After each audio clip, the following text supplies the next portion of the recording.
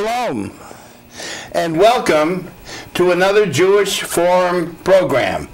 My name is Barry Herman. I'm the host of the Jewish Forum, and my guests tonight are two World War II veterans, and they're both active members of the local Jewish War Veterans Post. You're going to meet Simon Lurie of Hamden and Sam Kaplowitz of New Haven.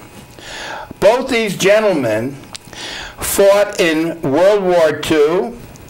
They were part of the Normandy invasion, D-Day in 1944, Omaha Beach, the Battle of the Bulge, just to name a few battles that these two heroes, and they are war heroes, fought for our country in World War II.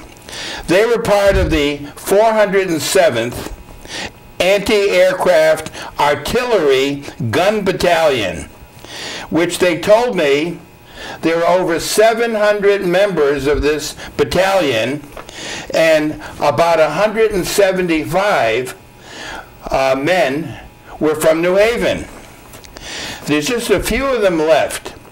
And recently, they had a reunion at Simon Lurie's apartment, and this was discussed in Randy Beach's New Haven Register article, which came out in April 2010. Gentlemen, welcome to the Jewish Forum. Thank you. Shalom, and welcome.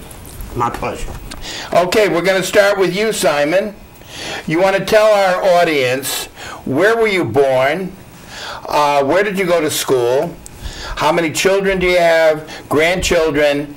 Just in a few minutes, so our audience will be acquainted with you. I was born April 14th, 1922.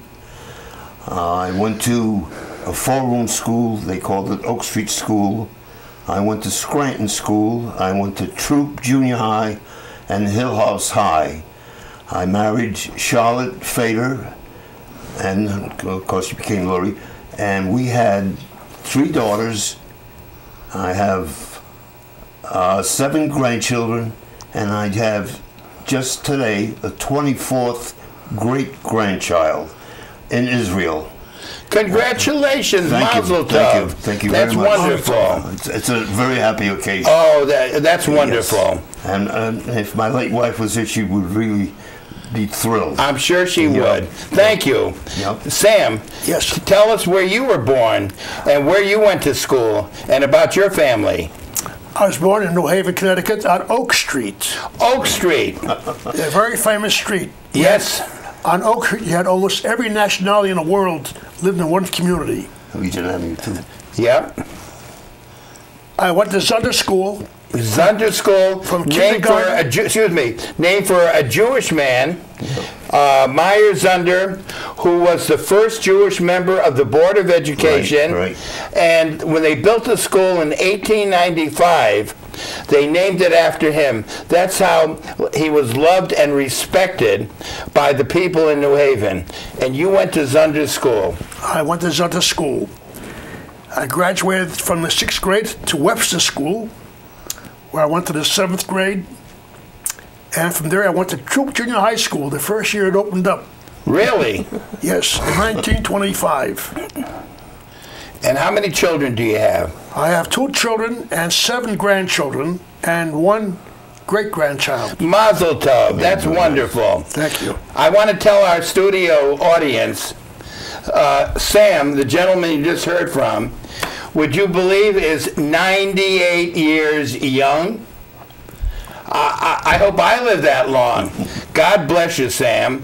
And Simon told me, he's another youngster. You're 88? Yeah, I'm 88. Kana Hora, as they say in Jewish. I'll be 88 in a few days, 14th of 88 April. and 98. Yeah. Can you imagine? Now, when we were activated, Sam was the oldest guy in the outfit. I was 19 when I was in, and you were 31. I was 30 years old. 30 years old. Isn't that something? We took him just the same. He was old, but right. I mentioned earlier about the reunion. May we have a picture from the newspaper? the reunion that was in the newspaper in Simon's house. There it is. Can you guys mention the people there in the picture? I can't. That's you with the white jacket. Yeah, Yeah, there you are. I know who I am, but And Sam is in I the don't- back, you know- to the right. And you had Italian men, Irish men. You had all nationalities And in that Tony- big group. wait, the most we had were Italian that came from our neighborhood. Right. It was the Hill section and Legion Avenue section. Oh yeah. However, when they had roll call, we didn't know if we were in the Italian Army or the American Army. But the bulk were, of the 175, were Italian. And everybody got along, didn't they? Oh, yeah. we were a family. You were a family. We were a family, You see, right? a lot of times today, our young people don't understand that. Oh. But in those days, everybody looked out for each other, and they got That's- along like a yep. family Because you depended on one another to stay alive. to stay alive. Right. Okay, let's talk about your war experiences. Simon, I'm going to ask you, what was it like when you guys invaded France on D-Day or D2, you said the day after, the Normandy invasion? Just give us a brief account. I'll do it as fast as I can. We crossed the channel in an English ship, and they threw the rope ladders when we reached towards the beach, right? Right. You remember coming down the rope ladders and swinging back and forth because the ship didn't stay. And we were happy to get into the landing craft because a lot of guys drowned. You remember that? I remember, yeah. Well, we were happy we got in that, but then we saw the beach, and this was it. Really? There wasn't one sound in that boat, in the landing craft, not one. You guys probably were scared to death, let's face it. Scared, I won't use the other word. Yeah. But we were scared because, well, we had this older gentleman, we had to watch over him, for one thing, babysit him. And another thing is that we... Well, you were what, 31? Yeah. I was 30 years old. Yeah, 30. So 30. you were the second oldest in your group. Second oldest in the entire. And you were a youngster, what, 19? Well, 19, but by the time we had our training there, I was 20. We were trained in the Mojave Desert. We had terrific training, and we also trained in Oregon. And going from California, Excuse me, why the Mojave Desert? we were trained for. We thought we were going to go to North Africa. Oh, to North Africa. Okay, But that by that makes time, sense. things have changed in North Yes. Africa. So consequently, we were diverted to Europe. I see. Yeah. So now, the Battle of the Bulge, that they've had that in movies and history books and so on. What was that like? Well, for one thing, we had no air cover. No air cover. Because it was well, you couldn't see your hand in front of That's your right. face. It's dark. The ground was very hard. You couldn't dig shit. It's very. You could dig. Where did this take place? In France No, or in Belgium. Belgium? Belgium was the Battle of the Bulge. And we getting ready for Christmas. We were in the Kwanzaa. Remember those Kwanzaa? They were going to give us a Christmas meal and clean clothes and all that. I think we got the clean clothes, but I don't remember. We got the clean clothes, but when it came time to eat. Well, the Germans counterattacked you, didn't they? No, they broke through. They broke through. You were pushing them back, and then they broke through. Well, you know, we were caught off guard. Let's put it this way. Caught off And guard. See, we were also field artillery because there was no more planes. We got rid of the planes, and what our job now was to cover the infantry. We had the airborne, what was the 101st, I think, if I remember correctly, 101st Airborne, and our infantry, and our mission there was to give them cover. Right. Because we had no Cover. Sam, you had told me earlier that you didn't get into the battle. You had another job to do there. What was that? Well, they did. They left me behind. They all went to the Battle of the Bulge, but left me behind. Why? I had charge of all the equipment. In case the Germans broke through, I was to destroy all the equipment. I had the bombs. Destroy all the equipment. No, all the that's- equipment. We took I had the bombs ready. You had the bombs ready. Right. Oh my charges, God. not bombs. Now, you guys told me when I was driving you over that with the heavy artillery, it made you both deaf? Yes. Yeah. You want to mention that to our Well, audience? Sam had it in both ears. Well, what happened is they had trial fire, Yeah. And without any notification, I was walking nearby the guns when they fired. That's where I lost hearing. Wow. But you both are lucky you're alive. Oh, yeah. And you can come back home. I'm sure many of your buddies didn't return, or they came as amputees and so on. I know you don't want to talk about that. No, well, you know, we had the reunion, and we did talk about it. And in fact, after the reunion, we said a silent prayer, and we bowed our heads, and we, about 10, 15 minutes, to honor the guys the worst thing, and I don't think I'll never get out of my head, is when they were loading bodies on the trucks, and all you see is boots, and they're like hordes of wood. You know that. Oh, that's sad. And I'll never get it out of my head. Now, if I'm not mistaken, the war ended in 1945. Right. Right. That's what, 65 years ago. Yeah. Now, unbelievable. Now, we were supposed to go to fight Japan. Yeah. You're going to fight Japan. Because we finished the war in Europe. Yeah. Right. And while waiting, the war was over. Oh, okay. So now we dropped the bomb on Hiroshima and Nagasaki. So now the war is over. Now what they did is they made us MPs, military police. You went to Versailles. Each battery was stationed in a different part of the town of Paris. Oh, really? My battery, I became chief of police in the town of Versailles. Oh, that's where the big palace is. 2 blocks from the palace. What? My office was 2 blocks from the palace. From the palace. I have a picture of it someplace. I don't know what had happened to it. Yeah, we had hotel rooms, and you open up the curtain, the Eiffel Tower on Champs-Élysées. Right. And every morning you'd see the Champs. And you know, it took us a while to get used to going into a bed because we always slept on the ground. Yeah, and you're in foxholes and so on. Right. We were on the ground. And so, you know, this was a luxury. And you wouldn't believe it. The first night I lied in bed, I couldn't fall asleep. I went on the floor. Really? It took a little bit to get used to it. It was too comfortable. Soft, you know. Right.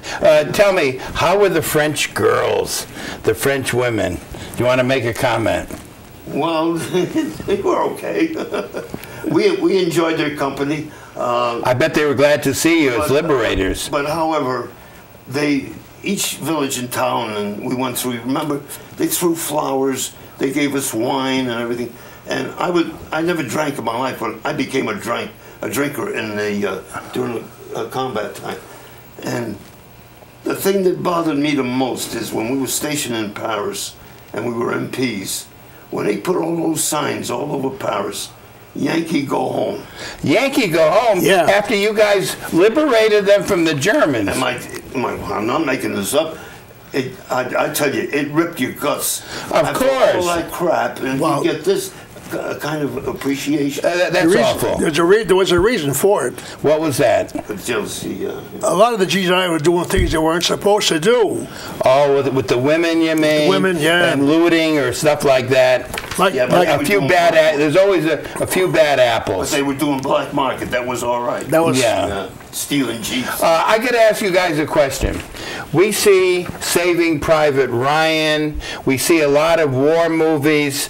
How accurate are the war movies that we see compared to what you guys faced in World War II? I'll tell you. From what I understand, I never saw Private Ryan. Okay. I avoided. I only once. My family forced me to see Patton, but they said that they sent out an outfit to look for Private Ryan. I don't ever remember they doing a thing like that where they send out a specific. I don't know if it's a platoon or what they sent out, but just to get one person. I can't believe. No, but I was talking more about the fighting. Well, they said it was very realistic. Some of the guys. Oh, it was. I talked to. I'll be honest with you. I saw the beginning of it, and I think it had what's his name? He was a captain. Tom Hanks? Tom Hanks. I saw the beginning. The beach was pretty realistic. It was realistic. But I didn't want to see anymore. Well, sure, it brought back too many memories. No, I saw the beginning. I'll be honest. I saw the beginning. I said that was enough. But what color was the water? What color was the war? Yeah, the water. The water was black. black hell. It was red. Red From, blood, from yeah. the blood? With you. You thought it was blood. From the dead... And did you see bodies bobbing in the water or not? When we got to the beach, I never saw the bodies. what were we looking up in the air? I don't know, but I didn't see the bodies. well, maybe you didn't want to see them, too, you know? I didn't want to see them. Yeah. Because somebody said. I know. One time we went to Holland, Yeah. and they sent people out to get lumber. Yeah. 2 guys lived in the back. Really?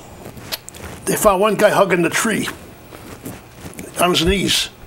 What happened? Somebody shot him and killed him? They're the booby traps. Oh, booby traps. Mines, booby traps. Mines. We lost. Which battery did the guys went into a German dump? And they got blown up. Oh, I forgot. It wasn't your battery, it wasn't mine. It wasn't my battery, no. A or It wasn't my A or battery. D? I don't remember. Were you an A? I was A battery. Now, It wasn't yours. did you guys have any hand-to-hand combat with German soldiers? No. No. No, we But- strictly artillery. but if, I tell if they you- ever broke through, we were trained for hand-to-hand. We Right. had infantry training. You did? Because when we went to the beach, we were infantry. We were not artillery because our guns hadn't arrived yet. So actually, when they broke through on the cliff and we went into now what we and you know that the combat engineers taped it off where there was no mines. Now I got to tell you a cute story. I don't know if I'm able to say it on television. It was raining, and we were in columns. Before we left, they gave us hands full of condoms. Condoms? Condoms. Now, I'm making this decent, though. Now, it was raining. And what do you think we guys did with the condoms? So the barrels of our rifles wouldn't get wet. We put them on the rifle. But now, picture this, we're walking down, and these guns are going up and down. Oh, my God. And we were hoping that somebody would take a picture. It was comical. That is comical. Yeah. I'm surprised Hollywood hasn't picked up on that. Oh, Put that in a movie. Like I said, I was hoping the Stars and Stripes, they were the correspondents and everything. They Yeah. took the pictures and Oh, that's funny. yeah. And another thing is, there was so much shelling in Normandy. They had holes. They were shelled. The Navy was shelling. The planes were shelled. You could put a whole building. And what you see, didn't you see the dead cows petrified? The horses? Because it was farm country. Oh, And yeah. it must have been beautiful farm country. There was a lot of animosity also. Yeah. For what? The fact that the GIs had money, they had food, and a lot of the French people that were interested in France now. Right. These poor Frenchmen had nothing. Yeah. So And- they resented you guys. They resented us, and the girls would go for the GIs. Oh, sure. I tell you, Barry, I did one thing. You know, the kids come up to we were mobile. We were Yeah. not like the infantry. The infantry, I tell you, I respect them, and I respect the airborne, the glider. These guys are volunteers, you know. Right. As far as the airborne, I always respected them. And the thing that I noticed, the poor kids, when you see, I love kids. We all do. Yeah, I mean, they're honest. You know. You probably gave them candies, food. We had chocolates in Yeah. our K rations. Remember Hershey's? I never touched those chocolates. I bet you I gave them to couldn't the give kids. it to all the kids, but the ones that were near the truck, I made sure that each one of them had it was in That's a small cubes. piece, yeah. Yeah. I made sure they got it. I never Well, ate the. you're both good people, let me tell you. You know, it's an awful thing to see when kids, their eyes popping up. They I want know. something. They didn't. I got to ask you something else. I heard in World War II, all the divisions, all the battalions, the units were segregated. You had white groups and black groups. They weren't integrated then. You want to make a comment? You're right. Now, we would have lost the war if we didn't have the Red Ball Express. What was the Red Ball Express? The Red Ball They Express. brought the supplies in. They brought our supplies in. Now, at nighttime, they couldn't use headlights. They called them eyes, cat eyes. They were about this size. And this is the light they had to get through the woods or wherever they Now, this was a black group? This was totally black. They had white officers, but they did all. They were the combat engineers. They were courageous, in other words. They were and marvelous. brave to Now, do what they did. If you look at the book I gave you, Yep. you'll see that one of the guys that was in one of these outfits was Whitney Houston's father. Really? Yes. I gave you the book. Yes, yeah.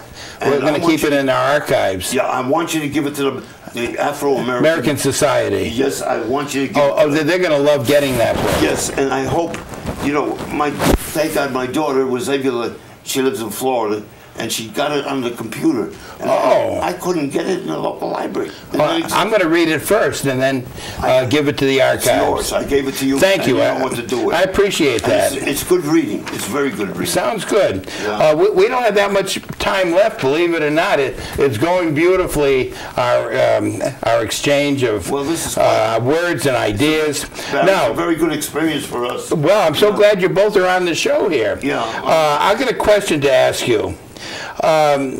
The wars today, are they being conducted differently than they were 65 years ago in World War II? Oh, sure. Oh, yes. All right, you want to tell our audience how are the wars different today? First of all, they got rockets. They got rockets now. Rockets and missiles.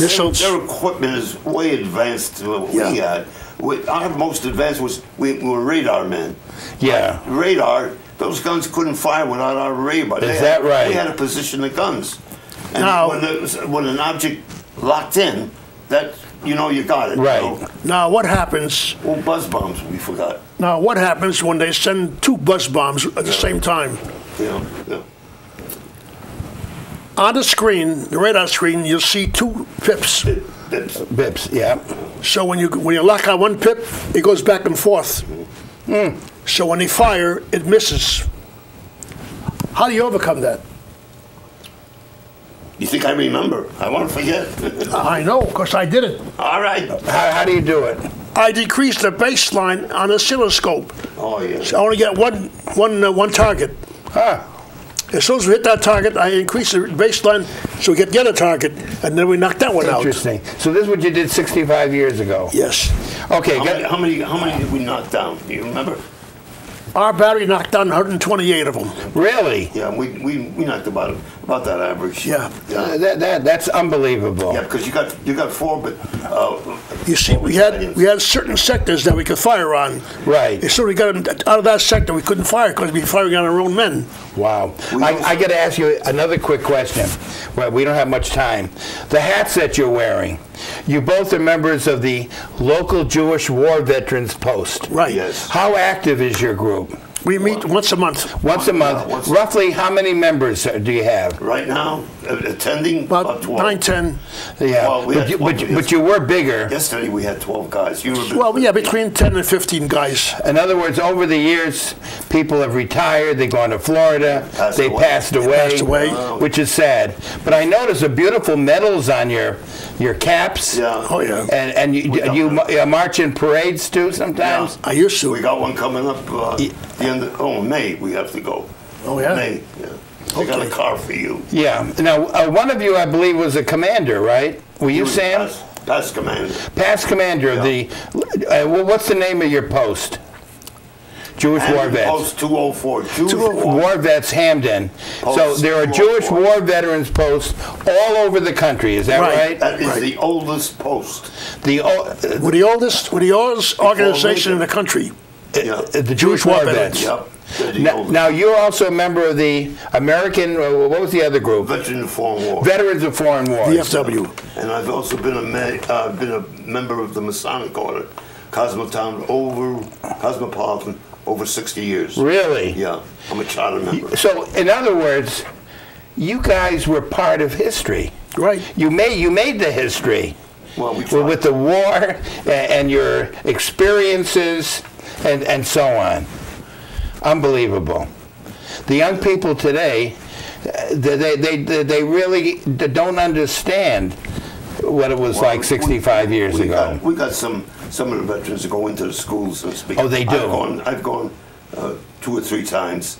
And believe it or not, the kids are really interested. They loved about war stories. Yeah, well, the times that I went, and I like to see the kids when they're sitting there and they're really paying attention to what you're saying. Now, I'm not talking about kindergarten No, the older kids, I sure. understand it. Well, you know what it is? They study the history in the books, Yeah. and here they can meet real, live veterans I wish who fought in the wars. Questions. It was so. Well, what kind of questions do kids ask? They wanted, first of all, right off the bat, you must have been old. Yeah, right. That was cute. All kinds of. Do they ask you things? Did you kill any Germans and stuff like that? Yeah, how many Germans you killed, and I actually did. What kind of gun I had? Oh yeah. We had the M1s. Some of us had machine guns. But you see, we had basic infantry training. Right. That was a must. Oh yeah. God forbid if they, like we had to blow up the equipment. Now we had to bring a contingent of German war prisoners Yeah. Oh, you did. to camp, yeah. right? Now, could you guys use your Yiddish to communicate with the German war prisoners? Sort of. Yeah. It depended on what sector of Germany they came to. Some of them you spoke Yiddish, they understood every word. Really? But if we were in another section of Germany, Yeah. you get a piece. Yeah, piecemeal, you know. tell me, when you liberated France and Belgium, did you meet any Jewish people along the way? Yes. You did. I We just have a couple minutes left. I went to a service one time in Belgium. How'd you go and I did? What? Only your battery? Wait. All right, okay. Go ahead. I went to a service on a Friday night in Belgium. And while going there, bombs are flying all over the place. I says, oh boy, no more. Not over a certain. Where was this, in Brussels? Antwerp. This is in Antwerp. Antwerp had a big Jewish population. Right. Oh, yes. Now, I met some Yes. people. I met some people at the synagogue. And we got talking, and in those days you couldn't send any letters back and forth from Belgium to the United States. So they gave me the information, and I wrote the letters. Oh, to relatives here in the States. Yeah. So I used to write the letters for them. Oh, okay. Well, that was very nice. But I never went back to the service again. Oh, you never went back? No, there was bombs flying over. We only have a couple minutes left. Larry, I got to tell you something. Yeah. 1 minute left. So, quickly. One member of our outfit yeah. was Hessinger. He was of German descent. And when we went over across the channel, he says, what are you going to do? You have relatives there. What do you do if you kill them? He says, how am I going to kill them? Otherwise they'll kill me. Is that right? Oh, my God. Gentlemen, I just want to say, this 30 minutes just flew by. Yeah. You two are very impressive people, because I've known both of you for years anyway. I knew you were. And your relatives and so on. Oh. But I want to thank you for being on the show. It was our pleasure. And sharing your war experiences. And I want to wish both of you continued good health. We can all. And we can all use good health. Yeah. And you both should live, as they say in Jewish, you should live 120 years. Yeah, but I got to have my seichel. Your seichel. I don't have the seichel. I don't Yeah, if you don't have your brain and knowledge, what good is it? And God bless you. And Sam, I know you're going to hit 100. Oh, if he doesn't, I'll kill him. You'll kill him. Yeah? If he doesn't reach 100, I'll kill him. Hey, I want to say goodbye. Thank you for being on the show. Our pleasure.